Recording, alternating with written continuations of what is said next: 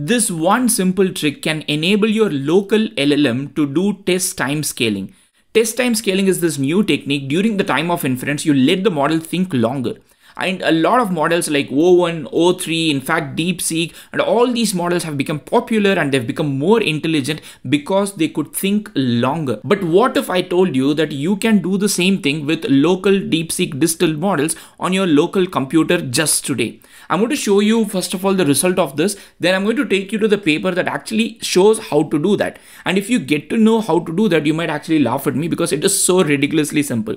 First of all, I've got my Visual Studio Code on. This is an MLX code. So this was shared by Avni Hannum, who's a prime maintainer of MLX library. But I think this implementation will be easier for us to do it on Llama CPP as well. But that is for another video. So I've got a two terminal. You can see here, I've got this screen and this screen. So in the first one, I'm going to this model, Deepseek R1 distilled Qwen 1.5 billion parameter model. So you know that this is one of the smallest Deepseek distilled models available out there. So I went and asked a simple question. How many R's are there in the word Superman? See, this is the question that you can go ask a lot of different LLMs, and most of the LLMs will now start raving about just Superman. For example, I can show you here. So if I go ask Olama run a Qwen model, so Qwen, let me just get the model name here.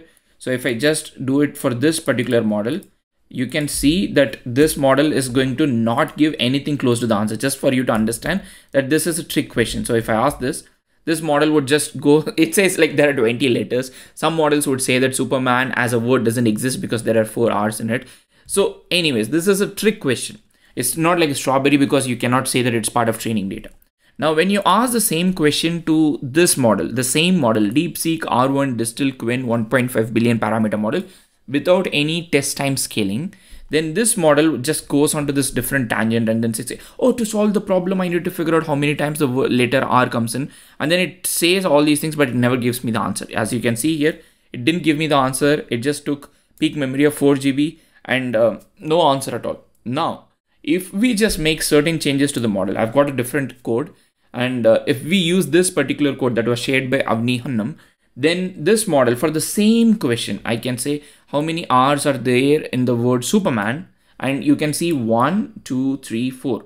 Now it just starts going into the right direction, and then it says, okay, I've got to count, there are 4 R's, and then it in fact verifies finally, and then it lists everything, and then it counts again, and it gives me the answer 4 without making any mistake for this trick question. And how did it do?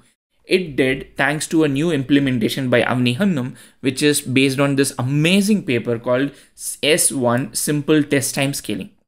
And the trick that they're using is so ridiculously simple that all they're doing here is, if you have got a think open and close tag. So typically in all these models, what are you getting? You're getting a think open tag and you're getting a think close tag, right? So this is how the model thinks.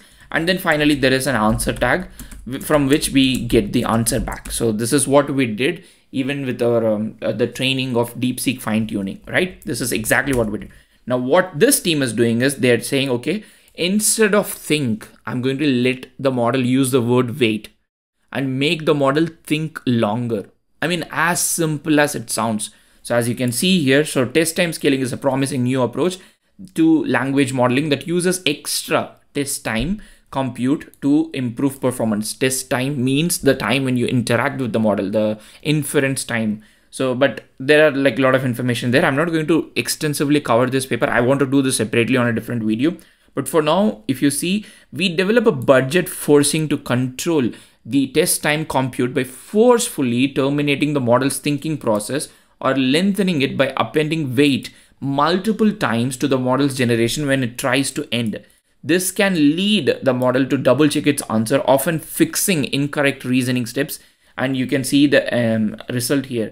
Test time scaling with S1 32 billion parameter model here you can see, and as you increase the average thinking time just by appending more weight and weight and weight, the model gets to do wonders, even like smaller models. And that is something that you can verify. So this is currently running with MLX, which is an Apple platform. So I am so sorry if you are on a different computer. This one, if you want to right now try after watching this video, you can do it only with Apple computer. The way you can do it is you have to install this particular library called MLX LM. So this will install MLX and other helper script. once you install MLX LM, then you have to download the Quen for the thinking model, in this case the Deepseek R1 Distill Quen 1.5 billion parameter model. So you need to download this model locally. So as you can see here, I've downloaded this model. After you download this model, then this entire script will work flawlessly. So what we're doing is, after we download the model, we are going to the model and asking the simple question, the same question that we can ask anything. Like for example, I'm going to stop this process, clear this up here, and I'm going to clear this up here.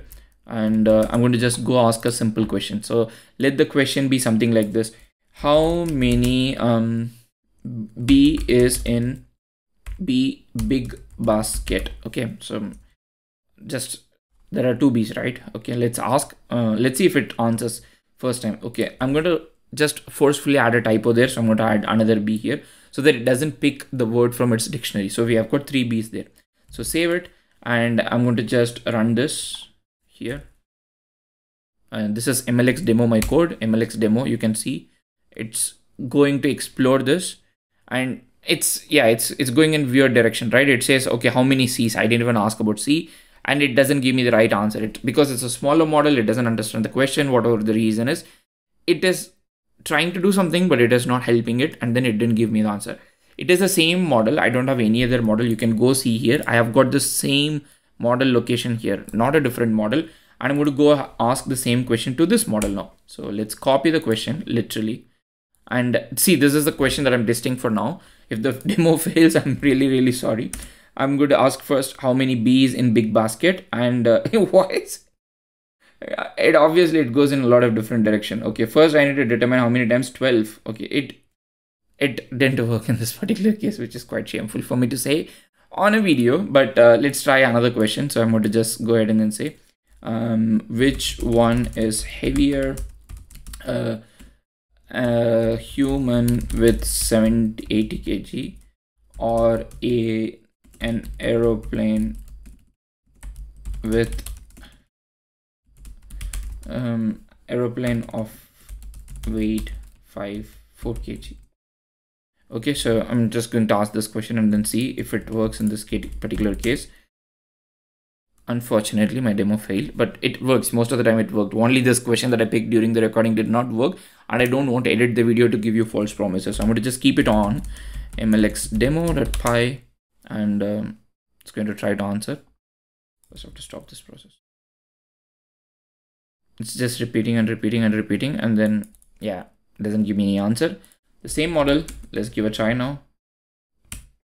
Same question I'm going to post.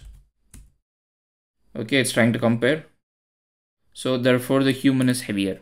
Okay, so it says, first I need to compare the weight of a human weighing 80, and since 80 is significantly larger than 4 kilo, then the human is where. So what I wanted to know is whether it will consider that the airplane is supposed to be big and all those kind of training data, but it stuck with what I gave in the prompt and then gave the final answer. Somehow my previous prompt did not work. It always happens with me whenever I try to show something new and innovative, it always breaks. But for now, this code works most of the time, and I did not check any benchmark. But if I were to check benchmarks run against any benchmark eval suit, I would say that this would work wonders. So this is test time scaling locally in my local computer. I've got 36 GB RAM, and the fact that this test time scaling works locally is quite amazing. There are certain hyper parameters that you can tweak and then make the model think longer and further. Like for example, I can say, would you like me to think longer? I can say why, and then it will start going on thinking longer and again do certain things, and it gives me the final answer. So you can make this model forcefully think longer and longer. This is test time scaling for local LLMs. I did not expect that this would come, and this amazing paper is there. I'm definitely hoping to cover this paper more, and thanks to Avni Hannam, the MLX maintainer, to release this code. And soon enough, I will love to make a tutorial about how to do this for other platforms, like probably using LLM Llama CPP. Until that, see you in next video. Smash the like button if you're still here. See you in another video. Happy prompting.